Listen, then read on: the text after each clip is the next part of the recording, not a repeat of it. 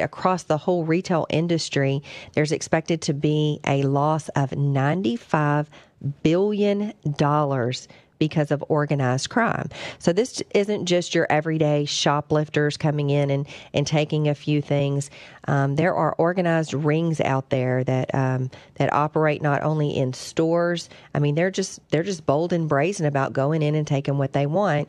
And because of the risk associated with going after them, the employees of the companies are just told to stand by and let them go. If they make it to the parking lot, they're pretty much scot-free. I mean, I talked to the manager of our local Lowe's store, and he said that they've identified people who regularly come in every single week, and they know exactly what they're doing. They go right below the limit of what they can be persecuted for. They've called the police.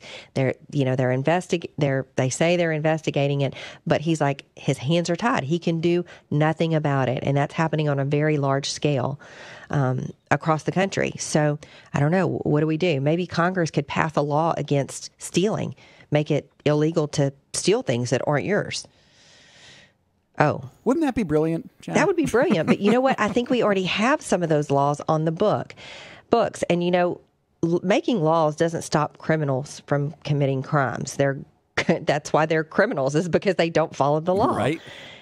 So it's just as ludicrous as thinking that you can pass gun laws and take guns away from people to reduce gun violence.